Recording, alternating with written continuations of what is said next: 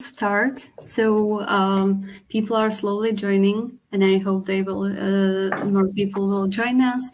So welcome everybody for joining us. I'm here together with Stevan and Florent, who will today talk about the Podman Desktop and maybe simplify the work with containers for you. So before we start the session, I just remind you that you can ask questions in the Q&A section, or if you would like to, at the end of the session, speak up, so you can also request the access and speak up. And now I will hand it over to Florent and Stevan. Floor is yours. Thank you, Lenka, and thanks for the introduction. So today we are due to introduce a new tool that we've been working on around Podman, and it's really cool because Podman expand now to the desktop and provide a dedicated UI for managing containers and helping you to work with Kubernetes as well. So it's available for Windows, Mac, and Linux, and we will speak about that during this session. So local developer environments have become both impractical and the lack of consistency with production environments. There are a lot of complicated setup to get a local developer environment up and running. And your laptop naturally has limited resources compared to your production environment. It also lacks of consistency because the way you run the things on your local environment are unlikely going to be the same as the way you will run them live on a production environment, especially if you are targeting Kubernetes. So there are a lot of pieces at work in a production environment that are difficult to reproduce on a developer environment. And there's also a lot of discrepancies between the way containers and composite applications are getting configured to talk between each other. And in fact, who has never tried to configure the network between multiple services? So to solve this, a lot of developers ended up using tools like Docker Compose to group applications together.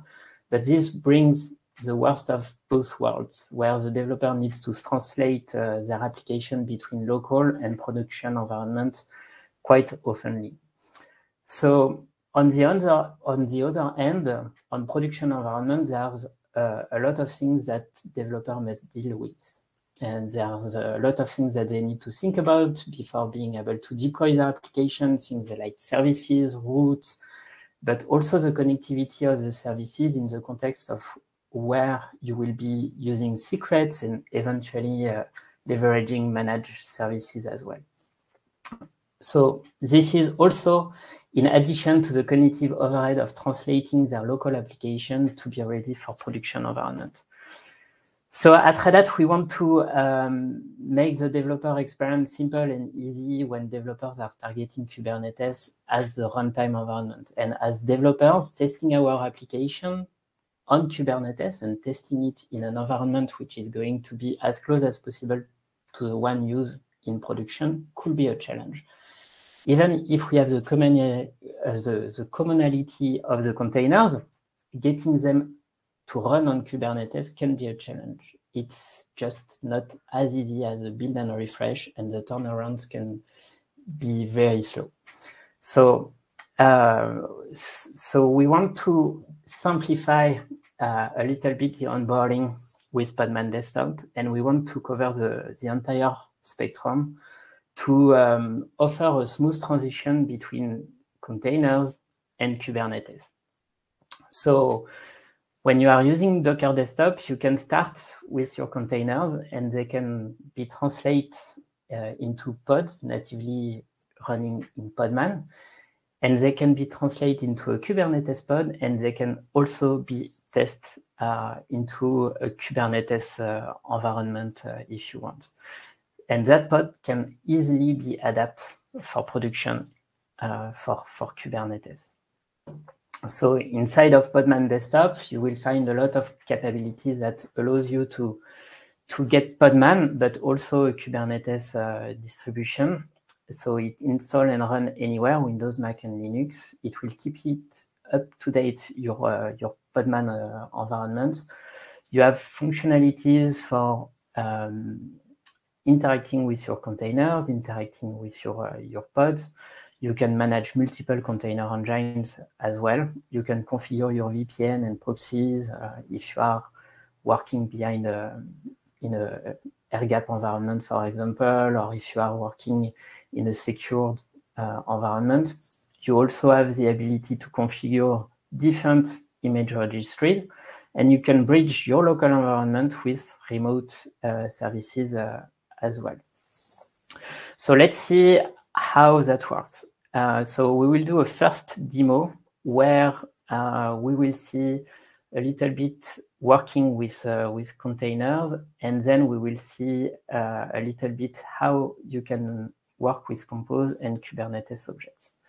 So let me just stop sharing my screen and then share Podman Desktop. So when you arrive on a Podman Desktop, you have a dashboard, and then you can see all your different containers. You can see your images, your different volumes.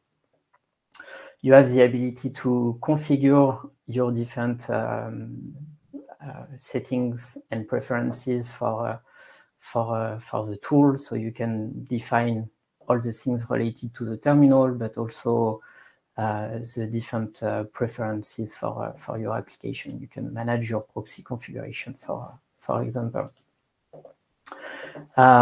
If I go to the list of images, I can see my usual images, my list of images. I can see the history of it. I can inspect it. I can also easily pull an image. So I can pull the hello image for Podman. So if I pull it, it will pull my image. And now I can see it here, and I can run it. So when I run my container, I have a lot of different settings that I can give to my container. I can configure the volume, I can configure the ports and the different environment variables, but I also have advanced configurations options, as well as networking and security settings. So let's start this container, and when it is running, I can see the different logs. I can also get different information about my container. If my container is running, what's interesting is that I can directly get a terminal inside of my container, and that's already a lot of different information that I would love to be able to get when I am working with container. There is one more thing that I can do as well. I can see my different Compose applications. So if I start with Compose on my source code repository, for example, I can see it here, and I can also access to the logs and the terminal of the containers. But what is interesting is that if you are targeting Kubernetes, you can also leverage the capabilities of Podman to directly run Kubernetes objects on your local environment. So you can play Kubernetes YAMLs. So here I have just a basic YAML that is showing me just running an nginx container. So I can run this one. So it creates a pod, which is running within Podman, where I can see, I can also interact with my pod, see the different information about it, and I can get the Kubernetes YAML, and I can eventually just try this Kubernetes YAML onto a Kubernetes environment. So with this, I can already do quite a lot of things. And I'm just going to stop sharing and reshare my slides. So stop sharing. And now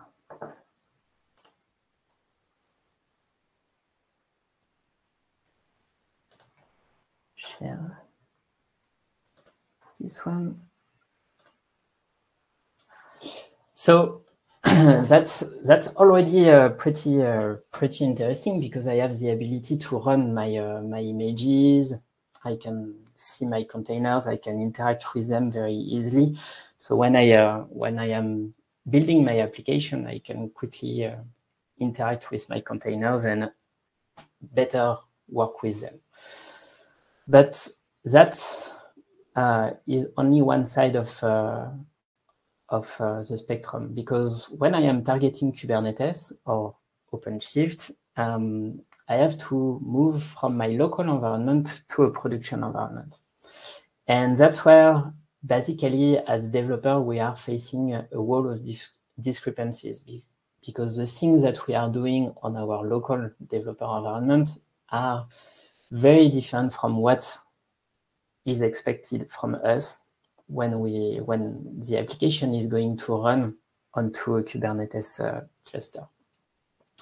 So there's a lot of things related to the security constraints, but there's also a lot of things about the way we configure the application to be running as well. So on one side, we may be using Compose, and on the other side, we may be expected to provide Kubernetes YAMLs as well. We may need to work with managed services. We may need to use base images that are going to be completely different.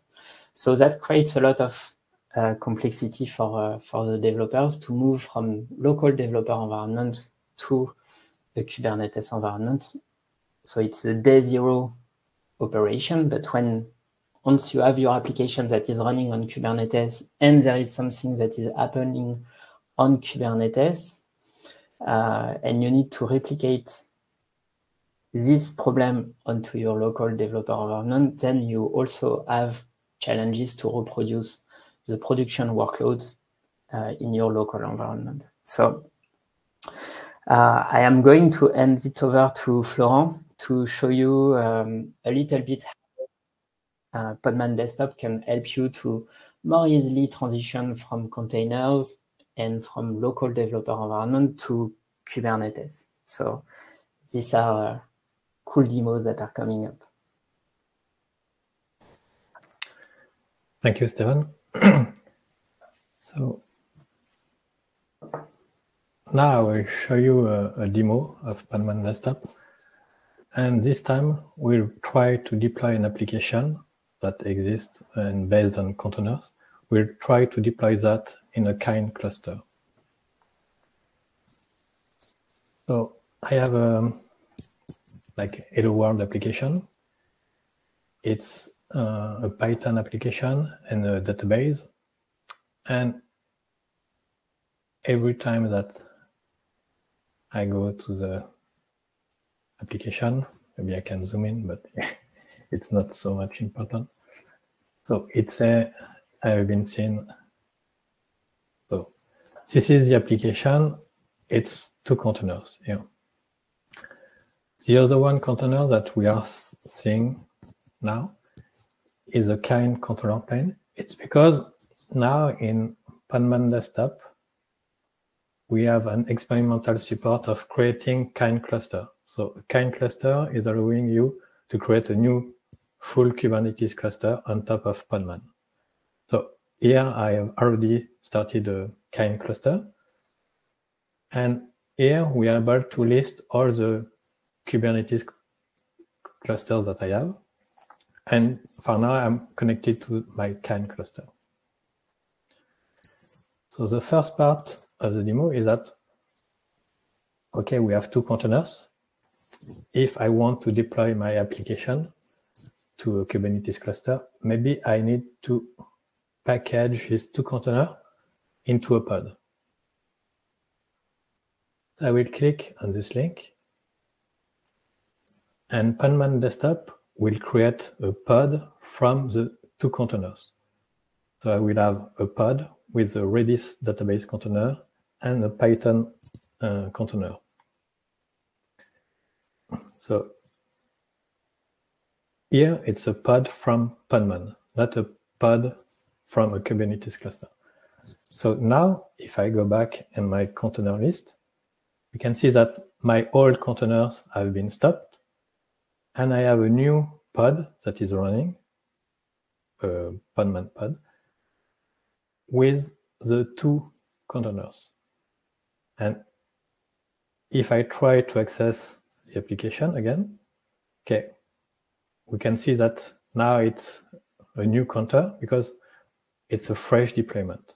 But now my application is running inside a pod. So now I want to deploy my Podman pod to a Kubernetes pod. So I want to deploy my application running inside Podman to my K8s cluster. So what I can do, I can go to deploy to Kubernetes, and here it will deploy to my K8s cluster.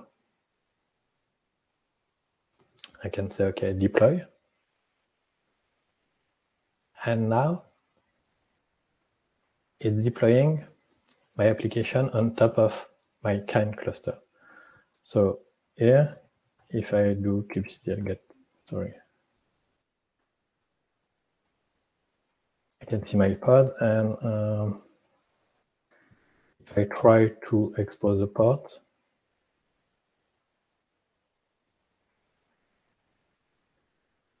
so if I'm connected to my pod running inside my Kubernetes cluster, and it's still working. I was able to package my two containers inside the Podman pod, and deploy that to my K8s cluster. Now what I can do another step is that I may try to deploy this pod to a remote Kubernetes cluster. And for that, I will use Dev Sandbox, which is an OpenShift cluster instance. So I'm already connected. I will just switch my Kubernetes endpoint to the OpenShift endpoint. And we can see here that we have nothing. And I will do the same step. I will do deploy to Kubernetes. And now we can see it will deploy that to OpenShift cluster. I click on deploy. So if I go here, we can see that now a pod is being created. I have some services, I have some routes. And now my pod has been deployed to my OpenShift cluster. And if I click on the link, we can see that now I'm connected to an instance running on a deployed OpenShift cluster. So, and it's available from anyone.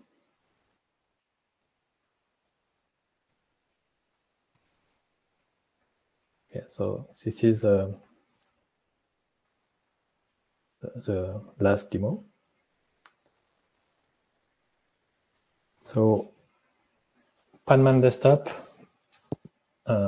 is built on Electron framework, and we are using some UI framework like Tailwind, CSS, and Svelte for the UI. Of course, we're running on Windows, Mac, and Linux. On Windows, we are running on top of WSL2, but we have an ongoing work to support Hyper-V directly. And for macOS, we are using QEMU. And we are planning to run as well on top of the Apple hypervisor. And on Linux, of course, it's using the native Podman. We are extensible in Podman Desktop. It means that you can contribute some extensions that will enrich your user experience. We are able to deploy some Docker Desktop extension directly inside of Podman Desktop. So for example, the OpenShift extension here is the Docker Desktop extension. But we have our own set of extensions. So we are able to run with Podman, with Kind, with Lima, with Docker. So if you have the Docker engine running on your computer, in Podman Desktop, we'll display both containers, the one from Podman and the one from Docker. We will be able to deploy the containers and pods to an OpenShift local instance. And of course, here are the current contribution points that an extension can contribute to.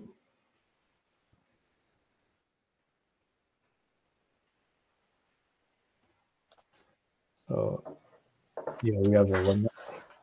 Yeah, so what we have in the pipeline at the moment in terms of roadmap, it's continuing to improve the dashboard that you can see, especially around the onboarding experience. We want to make that very simple and smooth for you when you are installing Podman Desktop for the first time. We want to make sure that your environment is properly configured. We will continue on the integration of Kubernetes. So in the demo that you saw from Florent, there's a support for Kind. So this is coming along. It's actually available in developer mode if you want to give it a try. And we will continue to improve all the flows that helps you to transition from containers to pods, handle the connectivity of the different containers that you may have, and hence the transition from pods to Kubernetes. Compose is also being available with Podman Desktop, so this is something that is also currently work out, and there will be some integration with the Red Hat ecosystem related to OpenShift local. So the way you can get an OpenShift instance set up on your local developer environment, and as well as integration with the developer sandbox that you saw in the demo from Florent as well, which allows you to basically get a free sandbox Kubernetes cluster on the cloud. So that could be convenient for people who want to try their application in a Kubernetes environment without having to set up a Kubernetes environment on their local environment, on their local desktop or laptop. And midterm, what we have in the pipeline is simplifying the experience to work with Kubernetes workloads. So enabling easier workflows to debug workloads that are running on Kubernetes. We also would like to help you transition from Compose to Kube, because that's something we have been hearing a lot from the community, is that there's a lot of developers that are using Compose, but when they have to move to Kube, it's a little bit challenging. And then we will look at displaying more information for Kubernetes workloads. So we will probably look at creating some UI around that. But other than this, the roadmap is all yours, and tell us what your problems you have when you are working with containers and Kubernetes, and what you need to be solved. There's a a lot of activity on the repository. Feel free to ask for feature requests, but also if you are interested to contribute, we are always happy. As we mentioned earlier, the tool is completely free. It's completely open source, and yeah. So we welcome contributors if you are interested in those kind of tools. And next slide, I think, are some links on the repository. So there's a website where you can find documentation, blog posts around our releases as well. So it's podman-desktop.io. You will find also good content and materials on podman.io, of course. And if you are willing to contribute and report issues, we have the repository is under the containers.org, and it's called Podman-Desktop. So we are looking forward to see you there and hearing your feedback. And I think that's it for our presentation. So we may have a little bit of time for few questions. Yeah, thank you, both of you. We have a lot of questions in the chat, and Dan or Florent already answered some of them. But I will just mention, I will just ask one of them, which was not answered. Can we have the logs for the remote API calls? So today, that is not something that we are providing, but it's an interesting feature request. I think we thought about that. We have been discussing about that. But definitely open a feature request ticket on the repository, and we will give a look at this. And if you are willing to contribute this, even better.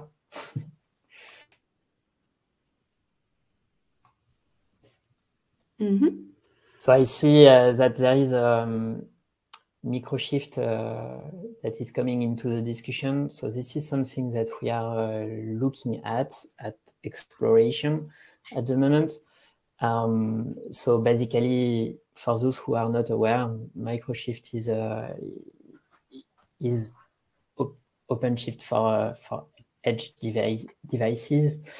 It's a small footprint for OpenShift, and we are looking at utilizing this for enabling some of the developer workflows directly from Podman Desktop. Thank you, Stevan and Florent. I'm sorry, but we will need to end the session.